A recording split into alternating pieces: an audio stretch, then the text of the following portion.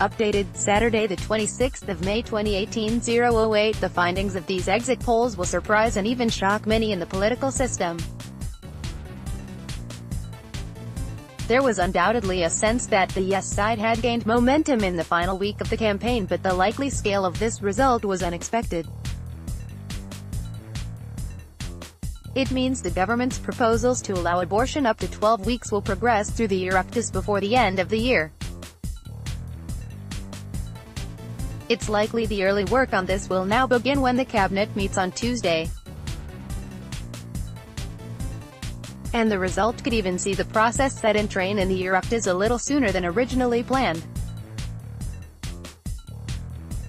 Exit poll on the 8th Amendment project: yes 69.4%, no 30.6% for other political parties too. The result is significant.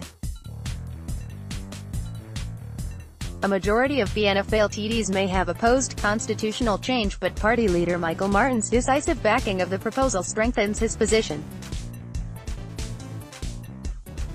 And the new Sinn Féin leader Mary Lou McDonald can, with no little authority, ask her party members to support the upcoming legislation, when it holds a special Oireachtas next month.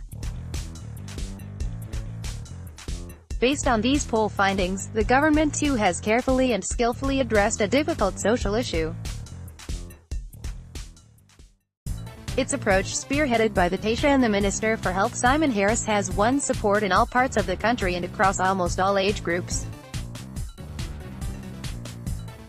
The Citizens' Assembly, which plotted the path to this point, has also proved to be reflective of the public mood. And that is something very few in political circles would have accepted before now.